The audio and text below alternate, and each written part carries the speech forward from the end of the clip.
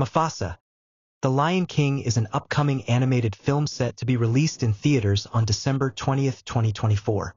Directed by Barry Jenkins, known for his Oscar-winning work on Moonlight, the movie serves as a prequel to Disney's beloved animated classic The Lion King, 1994. Plot overview. The film focuses on Mufasa's rise to power as king of the Pride Lands, framed through the storytelling of Rafiki, alongside the comedic duo Timon and Pumbaa. The narrative explores Mufasa's backstory, depicting him as an orphaned cub who, lost and alone, encounters his brother Taka, later known as Scar.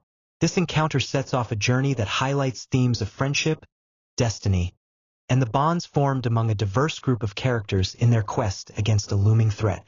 Cast. The voice cast features a mix of returning and new actors. Aaron Pierre voices Mufasa, with Braylon Rankins as the younger version. Kelvin Harrison Jr. plays Taka/Scar, and Tiffany Boone voices Sarabi, Mufasa's future queen. Other notable cast members include Donald Glover as Simba, Beyonce Knowles Carter as Nala, and Blue Ivy Carter as Kiara, Simba and Nala's daughter. John Connie returns as Rafiki, alongside Seth Rogen, Pumbaa, and Billy Eichner, Timon. Music. The film will incorporate musical elements familiar to fans of The Lion King, including a new song by Lin-Manuel Miranda, I've Always Wanted a Brother. The teaser trailer features a rendition of Circle of Life, suggesting the continuation of the musical legacy from the original film. Production insights. Originally scheduled for release on July 5, 2024, the film was delayed to its current date due to industry strikes.